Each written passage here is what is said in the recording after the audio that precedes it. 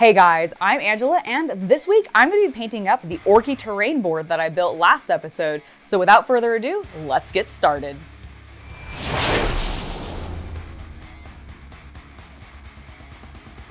So last week I built up this terrain board using about $25 worth of supplies and the GW Kill Team terrain because it's that new Orky stuff and I have that Ork army that I'm very, very hyped about. Yes, I will talk about it every time I have a video focusing on orcs. Now, what did we go over last week? We learned how to build this board up using a little bit of foam core, which we hardened with some spackling so that we could get it ready for the hot glue gun that we would use to attach our plastic terrain to the board.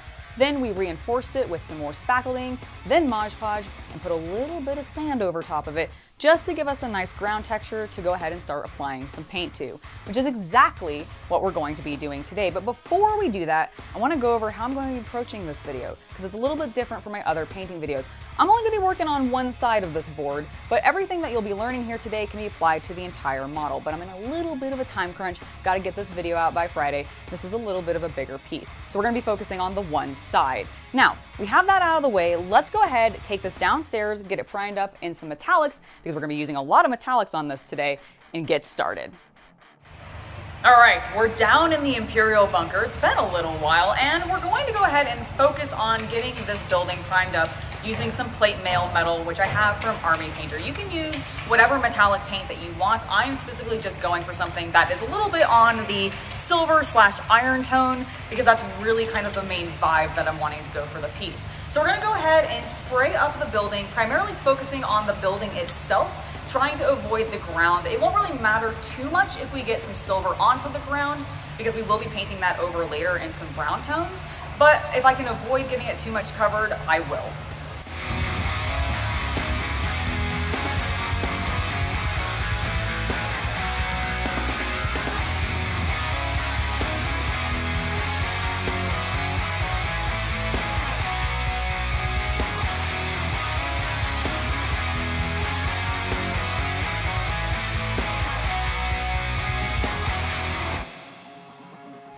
So I just wrapped up spray priming and I want to talk a little bit about the accessories that I added to the board to give it some more flavor. I'm going to leave these pretty loosely primed. I'm not going to worry too much about getting the silver on them too heavily either, because I'm going to be doing some other color work and adding some other metallics to them.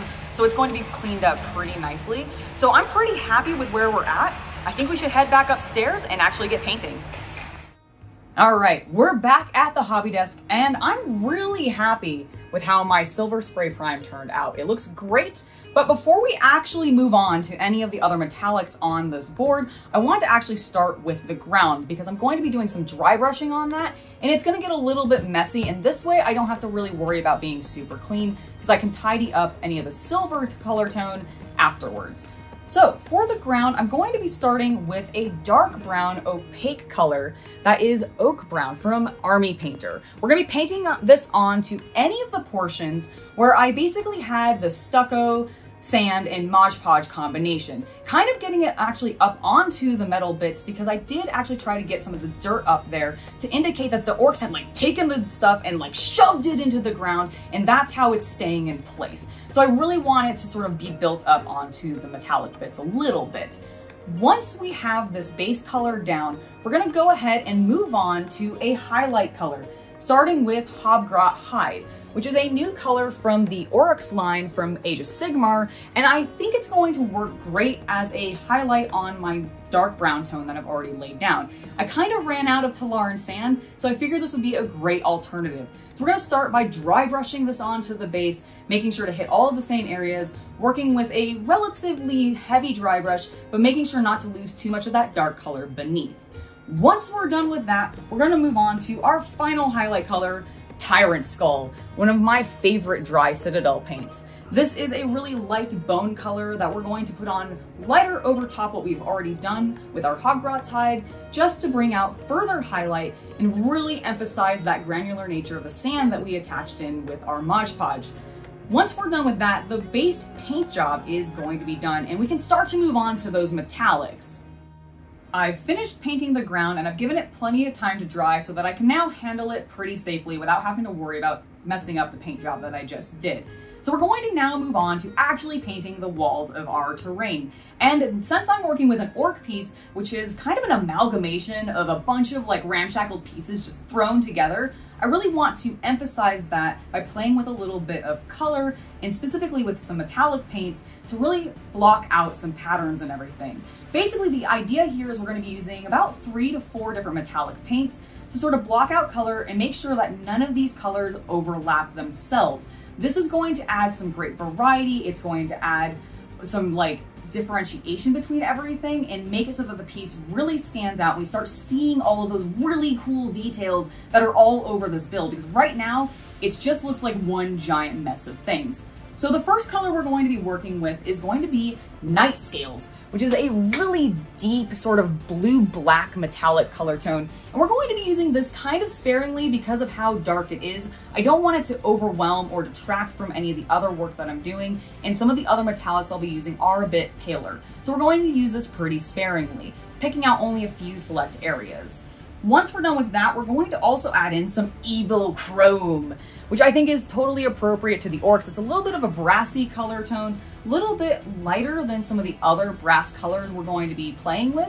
And this is going to add some nice variety and some like, I don't know, I feel like they're going to have stolen this from like either, I don't know, some Imperial people or potentially some Tau. For some reason, I view like this color palette with some Tau metals, and I don't know why. So I kind of like that idea. Then we're going to be putting this out a few more places than we did the dark colors. It's a little bit lighter, so we want to spread this color around a little bit more. Then we're going to move on and add some Rune Lord Brass, which is a great color from Citadel, which I like to use because it ties into the Necrons, which my husband runs, and I just like having a little bit of that color tone in there. It kind of ties in. Even though his Necrons themselves are not this color, I still feel like it is like a little bit of that in there. So we're going to add this color to it as well. Again, making sure that it doesn't overlap itself, and for this one, because it is a little bit close to the Evil Sun or the Evil Chrome color tone that I used, I want to make sure to not get this too close to that color either, because they are very, very similar. Once we have that down, we're going to leave the rest of the panels in the silver tone that we already have down for our base coat. We're going to maybe touch up some of the areas where I didn't get the spray prime fully if there's like a little bit too much black showing, but my spray prime was pretty solid, so I'm not too worried about that. Oh, hey, didn't see you guys there. Well, while you're here, don't forget to like, subscribe, and share the video. All right, I know some of you are already probably in the comments calling me out on the fact that there's quite a bit of silver touching silver still. In last part, I talked about how you don't want to do that in this piece. Well, do not worry, we are going to take care of that here in a second with a couple of washes, but I want to move on from the metallics. The washes that we're going to be applying to this silver to help break it up further is first going to be a bit of Nuln Oil, just to sort of darken it, make it feel like the steel is from a different location and everything, which we've got here. So this is our Nuln Oil. We're going to be applying this, making everything a little bit dirty, a little bit darker. The other color that I'm going to be using that I think is a lot more exciting is Aethermatic Blue, which is a contrast paint that I absolutely love. It's going to add a little bit of a patina look to the steel, which I really adore. It's going to look a little bit too blue maybe right now for some of you, but don't worry, we're going to be adding some additional paint to this to sort of soften that down and dirty it up a little bit more. But for right now, I really like the splash of color that it's adding and how it breaks up more of my silver tones. The flat panels on my wall are looking fantastic, and I really especially like how the color blocking worked out on this particular panel. Between the teal, the copper, and the dark steel, it just really worked out exactly how I wanted it to, and I'm very happy. But I want to go ahead now and focus on some of the details on this orky terrain, because while we've accomplished our amalgamation of a bunch of different metal tones, I now want to have a bunch of different colors on the cables that you see connecting into the tank that's on the front. So for that, I'm going to be using a variety of opaque color tones, starting with Dragon Red, which is a nice bright red color tone that I'll be applying to some of the smaller cables, as well as thinning down and using as a glaze over top some of the copper coils that you see on the side of the wall. I almost forgot what they were called there for a second. Additionally, for the cables, we're going to be using a couple of other colors, in particular Crystal Blue, Goblin Green, and Averland Sunset. I really wanted to go with some bright, bold color tones, a lot of primaries with the green added in there, just because I felt it fit the flavor from my orcs, but you can pick colors that will work for your particular color scheme. In addition to my brighter colors, I did want to have something that represented a little bit of a rubber feel. So for that, I'm going to pull out some matte black and apply that to whatever's left of the cables that I didn't paint up in my bold, brighter color tones.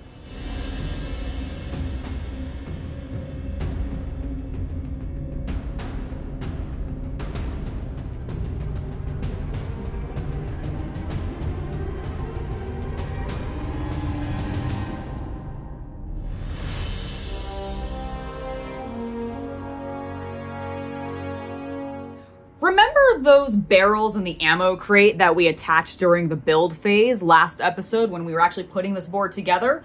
Well, what I'm going to do for those is I went ahead and I re-primed them using the plate mail steel, which is the exact same color we had used on the building.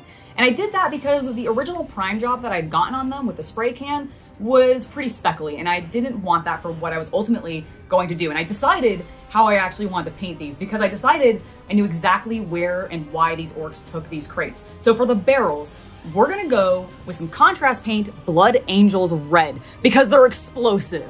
And when the orcs saw them sitting at my Hobby Knight's base, they looked at them and went, those have to go boom! And therefore they took them.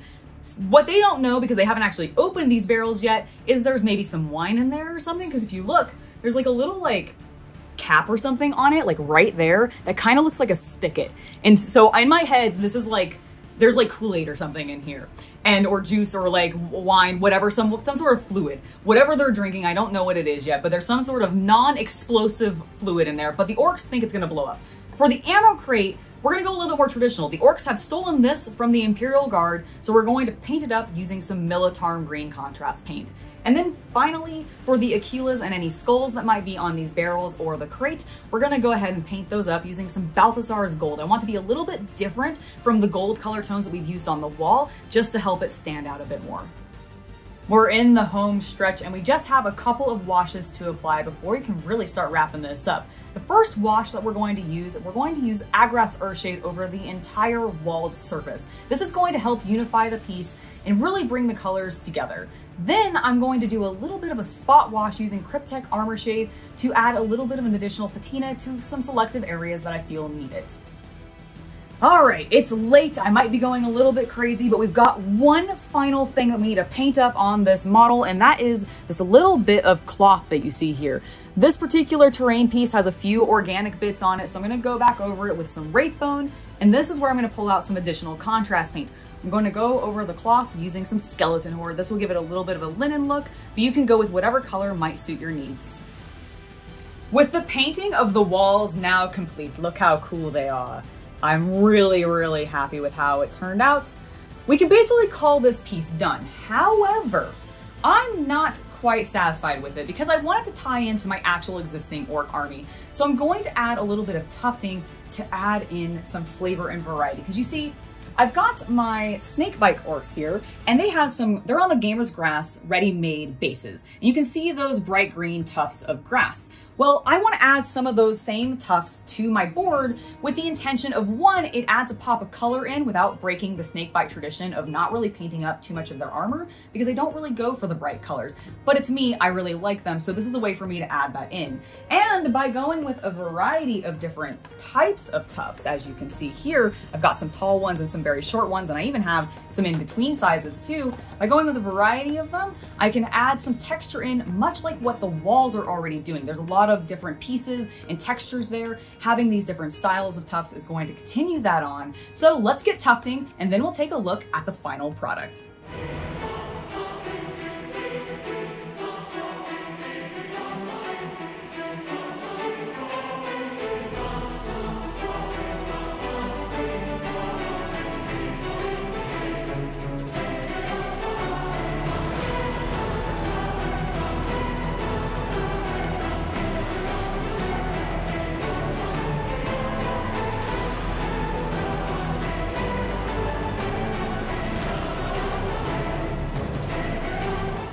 I knew I was going to have fun building up a terrain board and then painting it, but I didn't know I was going to have this much fun. I am so freaking pleased with how this board turned out. It looks amazing between the paints that I put down on it, the usage of all of the tufts and everything. Like, I just love how this looks, and it blends super nicely with my orcs. It definitely looks like it's something that they put up and built, and I absolutely love that I was able to like basically make them all work together, even though it's not a one-to-one build for like what was on their ground and everything. Gosh, I'm so excited. I'm just like stumbling all over my words because I'm so happy with how this turned out. We went from building it up using spackle and foam core and hot glue and putting a terrain board together, and then we went and put some paint on it, and it just looks stunning. This was a super fun project, probably one of the largest projects actually that I've worked on, and I'm very, very pleased with it. Let me know what you guys thought of it down in the comments. What would you do differently?